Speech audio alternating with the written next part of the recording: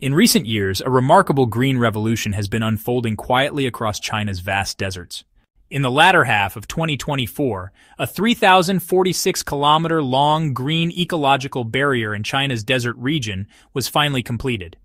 Based on U.S. satellite remote sensing images, this has become the world's longest green barrier surrounding a desert. It stands as a major milestone in humanity's battle against nature's challenges. Many people wonder, how was this incredible 3,000-kilometer-long green shield built? From my research, to combat the spread of desertification, China has deployed approximately 8,000 state-of-the-art sand control robots. These robots are highly advanced, capable of not only planting saplings automatically, but also enhancing soil quality, providing precise irrigation, and completing the entire tree planting process. Programmed by operators, these machines are designed to plant 160 seedlings per acre and can accomplish the task in just 20 minutes, more than 10 times faster than traditional methods. Once this breakthrough became public, many nations struggling with desertification expressed a strong interest in adopting China's sand control technology and equipment. They believe that China's success in this area will significantly advance global efforts to combat desertification and transform the ecological landscape of arid regions. So in today's video, we'll take an in-depth look at how China's sand control robots are reshaping the fight against desertification. If you enjoy our content, make sure to hit the subscribe button on our YouTube channel so you never miss our latest videos. Now let's dive into today's discussion. Before the 21st century, China was among the countries facing the most severe land desertification issues. Studies showed that desertified land in China had reached a staggering 2.61 million square kilometers, nearly one-third of the country's total land area. Among these deserts, the Taklimakan Desert stands out as the most formidable. Known as the Sea of Death, this desert spans 330,000 square kilometers, equivalent to the total land area of Japan. Even more alarming, it ranks as the world's second-largest shifting desert. Sand dunes can move dozens of meters overnight, and some towering dunes exceed 200 meters, comparable to a 100-story building.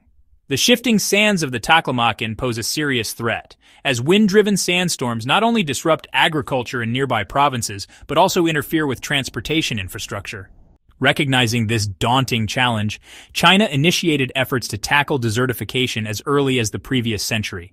The government launched the 3 North Shelter Belt project, aiming to slow desert expansion by constructing a vast green barrier around the Taklimakan Desert. To bring this vision to life, China mobilized nearly 200,000 workers and even deployed military personnel to the desert region for large-scale ecological construction. In the early stages, a simple yet effective method was used to stabilize shifting sands. Workers buried hay 15 to 20 centimeters deep in the sand, leaving just 20 centimeters exposed above ground. This technique helped anchor the sand dunes and reduce their mobility. At the same time, Chinese scientists developed specialized drought-resistant plant species and introduced them to desert regions. These hardy plants thrived in extreme conditions, gradually restoring the fragile desert ecosystem. By 2010, after more than 40 years of afforestation efforts, China had successfully transformed over 100 million mu of desert into greenland. Desert control methods are effective, but they require a massive investment of resources. The first major challenge is manpower. Since most desert areas undergoing treatment are far from cities, transportation is highly inconvenient, and the environment is harsh. Workers involved in desert control can only lay around 300 square meters of grass squares daily. Desert control methods are effective, but they require a massive investment of resources. The first major challenge is manpower. Since most desert areas undergoing treatment are far from cities, transportation is highly inconvenient, and the environment is harsh. Workers involved in desert control can only lay around 300 square meters of grass squares daily. Secondly, the financial burden is significant. For example, the cost of saplings and water sources alone reaches approximately $210 per acre, with additional labor expenses of around $100 per acre. Given the vast scale of China's desertified land, even reclaiming just one-third of it demands an astronomical amount of capital. To overcome these challenges, China has recently explored using machines instead of manual labor. By 2024, China introduced automatic tree planting machinery, achieving impressive results. But how did this development unfold? In reality, as early as 2021, China had already created a desert control robot and conducted trials in desert regions. Following successful experiments, the country has developed over 150 advanced machines specifically designed for desert prevention and control. By 2025, China had deployed 8,000 desert control robots, contributing to the afforestation of 480 million acres in the Three Norths Protective Forest Project area. These robots utilize cluster-based local joint control technology. Every 5 robots operate as a team, collectively covering around 180 acres of tree planting per day. Each individual robot follows programmed planting instructions, planting approximately 160 saplings per acre in just 20 minutes. Based on these calculations, these machines are capable of planting 1 tree every 10 seconds, over 10 times more efficient than traditional manual labor. What's even more impressive is that these desert control robots are equipped with an AI-powered visual analysis system. This allows them to accurately assess which areas are suitable for tree planting and automatically map out the best routes while avoiding obstacles like sand dunes and gullies. Additionally, their performance is exceptionally robust. These machines boast powerful computing capabilities and can operate reliably in extreme conditions, including high temperatures, intense UV radiation, and even sandstorms. Their design is also highly specialized. They feature an integrated cooling system, a durable exterior, and an advanced power setup, enabling them to carry out tree planting tasks around the clock. The leading unit among these robots is a drilling machine powered by an engine. It can create a hole 1 meter deep in the desert in a very short time, after which a team of robots follows to inject water and plant seedlings. The leading unit among these robots is a drilling machine powered by an engine. It can create a hole 1 meter deep in the desert in a very short time, after which a team of robots follows to inject water and plant seedlings. Another key feature of these sand control robots is their impressive mobility. They can move freely across uneven terrain, navigate slopes of up to 25 degrees, and operate steadily on slopes as steep as 12 degrees. More remarkably, thanks to precise positioning technology and an irrigation-free seedling method, the survival rate of trees planted by these robots reaches an astonishing 70 to 80%. In the past, achieving such high survival rates in desert control projects was nearly unthinkable. Today, as China aggressively advances the development of mechanized sand control and afforestation, nearly 50% of tree planting efforts in the Three Norths Shelter Belt project are now carried out using mechanical equipment. Did you know that a small sand control machine costs only about 30,000 yuan, yet its efficiency is over 10 times greater than manual labor?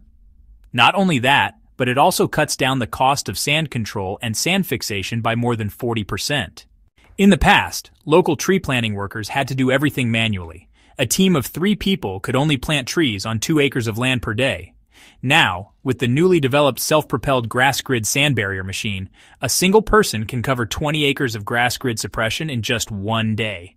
By the end of 2023, China had successfully built a 2,761-kilometer-long green sand barrier around the Taklimakan Desert.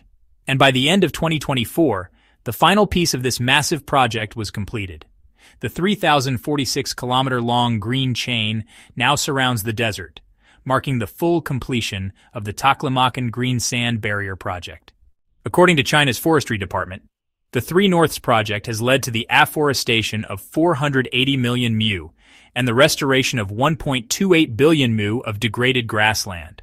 This crucial region has undergone a historic transformation, from the old days of sand advancing, people retreating, to today's reality of green advancing, sand retreating.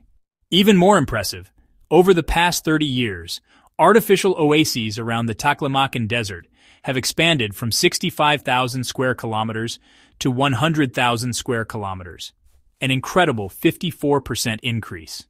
Even more impressive, over the past 30 years, artificial oases around the Taklimakan Desert have expanded from 65,000 square kilometers to 100,000 square kilometers, an incredible 54% increase. Beyond the Taklimakan Desert, China's sand control machines have played a key role in desert areas across the country. Statistics show that China has planted more than 68 billion trees in the desert, improving approximately 4.45 billion mu of desert land. This has breathed new life into once barren regions. To further solidify these efforts, China has also implemented protective measures, covering 26.58 million mu of desertified land. This has successfully brought more than half of the country's manageable desertified land under control. Additionally, China has established over 50 comprehensive demonstration areas for sand prevention and control, along with 26 desert ecosystems, leveraging science and technology to enhance desert management. Today, China's desertification control efforts are recognized globally. Since joining the United Nations Convention to Combat Desertification in 1994, China has been a key leader in this field. Through continuous dedication, China has already met the UN's 2030 goal of zero global land degradation. Moreover, China has actively collaborated with other nations to share its expertise and technology in desert control.